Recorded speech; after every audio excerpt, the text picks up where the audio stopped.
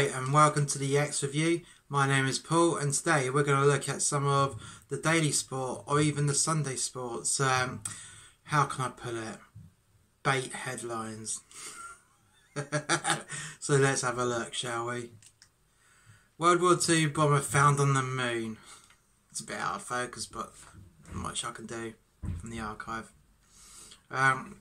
So the sport is always famous for doing bullshit stories like this, especially on a Sunday.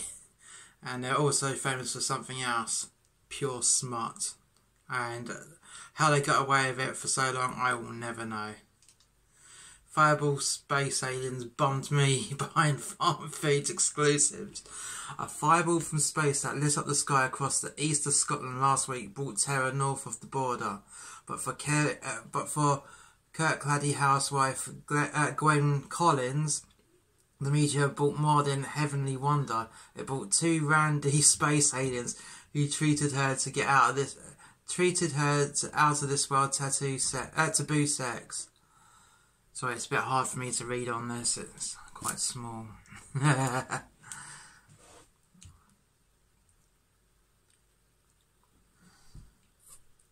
Gwen, 35, was returning from a quiet early Monday drink with friends and temporarily lost her way, ending up in a car park behind a local branch of bargain frozen food store Farm Foods. She told Sunday Sport, "I saw this huge flash in the sky and I said, ouch. Next thing I know, the two space aliens came up to me and said, alright Gwen, do you fancy a twos up?"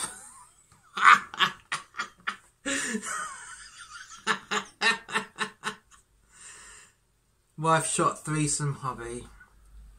A woman murdered her husband and another couple after finding the three in bed together, say police. Crystal Gambino left, put at least one of the bodies in the wheelbarrow and took it to the garden to burn it.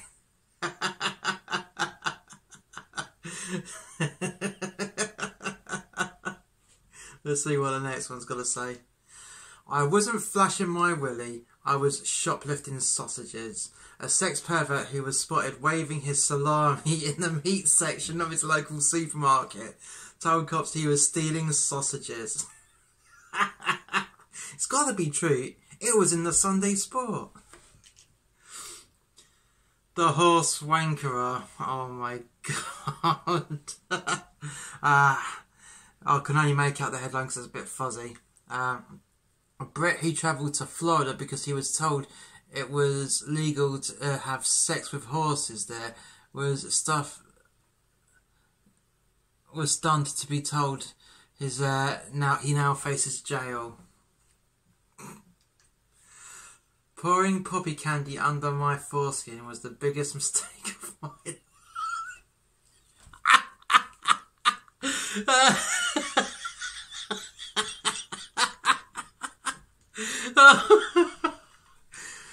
What is the taste of your childhood? Fish fingers, Corona dandelion, and burdock despair. For many millions, the fizz of popping candy takes them right back to the innocent days of long hot summers, the Queen's Jubilee, and the man who hung about under the viaduct exposing his winkle. Fucking hell. Loch Ness Monster is Nazi U-boat.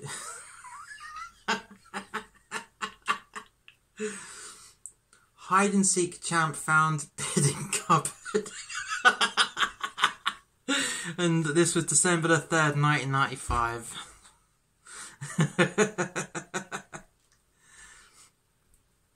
Is this the weirdest man in Britain? Rushed to A&E with his todger stuck in a NatWest pig. So, if you're from out of the country, NatWest is a bank, and back in the 90s they handed out a porcelain piggy bank pig for the kids when they opened up their new bank account. Harry Styles got stuck up my arse. Kevin's miss up with One Direction doll.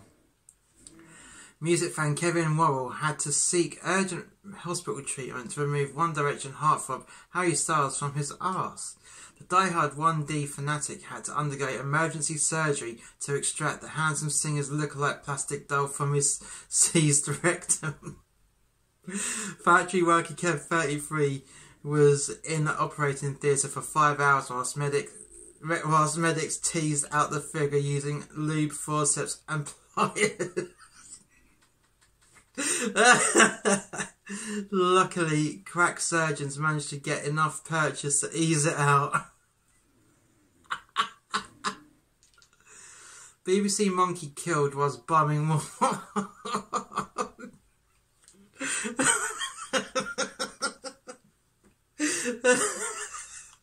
A randy monkey who found fame on a BBC show about animal sex habits has been killed attempting to bonk the warthog.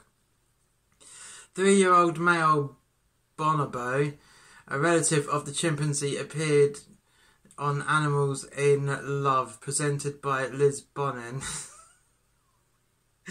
Viewers saw footage of the family relationships of bonobos, which lives in the Democratic Republic of Congo. The apes have astonishing sex lives and are famed as the world's most promiscuous primates, apart from women from Warrington. Jezza Tranny had sexed up my alley. Jezza Tranny had sex up my alley, then wiped the mess up with my wife.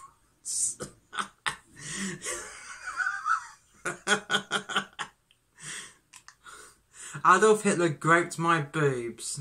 One of Hitler's last acts before committing suicide in his Berlin bunker was to grope a pretty assistant's breasts. Yes, of course he did, sweetheart. Of course he did. World's laziest slob lies in bed for 56 years. Easygoing John Richards last night claimed the title Super Slob after staying in bed for an incredible 56 years. September 4th, 1988.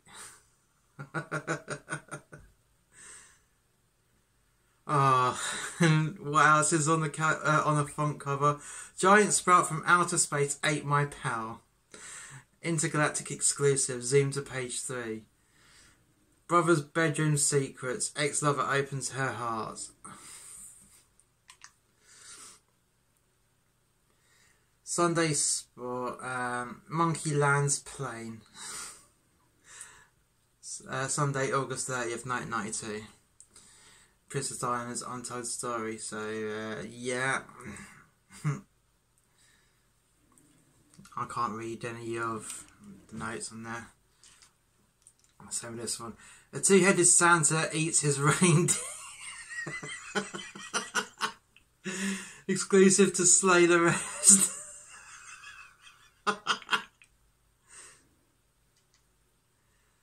Statue of Elvis found on Mars. Bungling docs lose 13-inch iron bar in Op Man's belly. And whilst they're going on old Imperial there, in 1989, you've also got 3-inch dog ate my missus. Boss found buried at the South Pole. And that's 1988 as well. As this man bonked your Christmas turkey, fiend caught nuts deep in festival bird.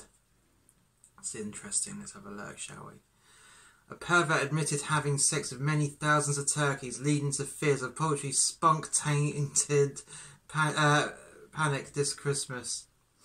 Vile Arthur Soames was caught nuts deep in a clearly distressed bird at a farm in the west of England, which cannot be named for legal reasons. The 68-year-old former farm worker admitted 2 counts of bestiality under the Sexual Offences Act 2003, as well as 2 of burglary and 1 of criminal damage. Ho ho no. I caught Santa hanging out the back of my mum.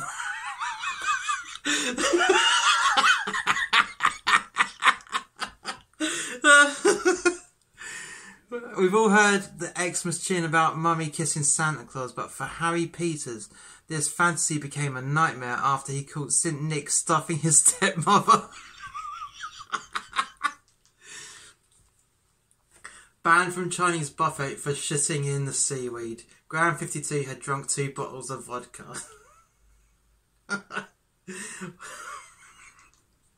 Jeremy Clarkson killed my puppy. Right, so if you don't know who Jezza is, Jeremy Clarkson, he used to be one of the presenters on Top Gear until he got fired for hitting one of the producers. And this obviously come out around about the same time. Obviously bullshit, because it's from the Sunday Sport. Monkey buying Jacko ghost is real. Relief for a couple of Spectre reappears.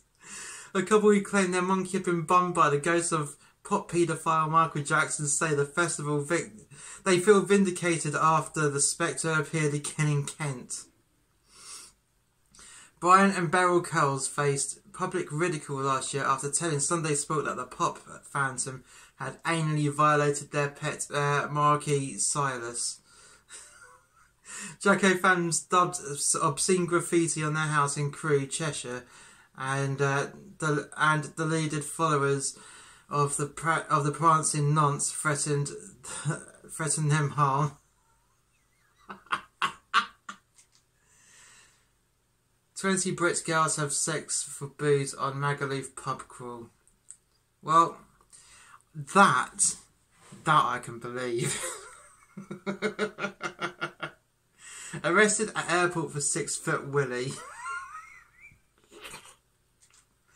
Why did this man push 114 watts up his bottom? The answer may shock you.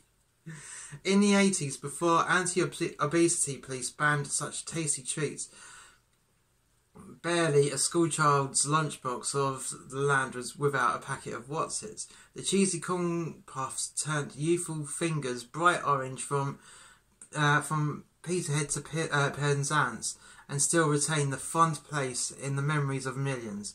But these memories were sullied last night by sickening news that feeble-minded Alan Reaper had inserted no fewer than 114 Wotsits into his anal cavity. Once more, the 46-year-old dimwit boasted of his dubious feat on social media and claimed his own mother had encouraged the stunt.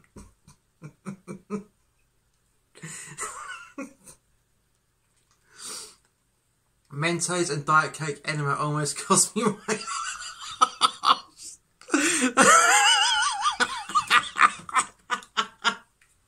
Millions have delighted at the explosive fountain created by dropping a Mentos mint into a bottle of Diet Coke. The phenomenon was discovered by 2 Ukrainian scientists in 1983, winning them a Nobel Prize for Chemistry, and has been at the forefront of popularising science in schools around the world. But like every scientific advance, there were those who abuse it. When portly Gavin Hooper first witnessed the powerful jet of soda shooting from a pop bottle, his first thought was to direct the eruption up his arse. Needless to say, the sexual experiment did not end happily for the 26-year-old unemployed retail assistant from Wrexham, North Wales. The human rectal passage is primarily designed as an exit, not an entrance. Introducing high-pressure gas and liquid into the anal cavity can be especially taxing for God's arrangement of the rear end. Gavin said, "I trembled with anticipation as I hovered my rosebud over the neck of the bottle and dropped in the Mentos. But as soon as the foam started shooting up my arse, I knew something was very, very wrong. Rather than enjoying the sublime pressure, it felt like my colon was bursting." In the kind of agony that overcomes embarrassment, Gavin dialed 999 and he was rushed to hospital for an emergency venting procedure. Red-faced Gavin told Sunday Sport last night, "My search for sexual thrills almost cost me my arse. I should have read my Bible more closely, for in Leviticus 12:6 it says, 'Thou shalt not put of stuff into the old fundament that you know you should not put there.'" Right, well, I hope you've enjoyed this. This has tickled me something chronic, and it's great. I love the British media when they're just printing basic bullshit. The sport doesn't ever take itself seriously. They know that what they're printing is lies. And I wish that the rest of the legacy media would just admit that half the time they just print lies and just run with it like the sport does. But anyways, if you've enjoyed this video, please hit like, subscribe and share. And if you want to check out any other content from Muster X Media, please click the links on the screen now. And I'll catch you next time. Bye.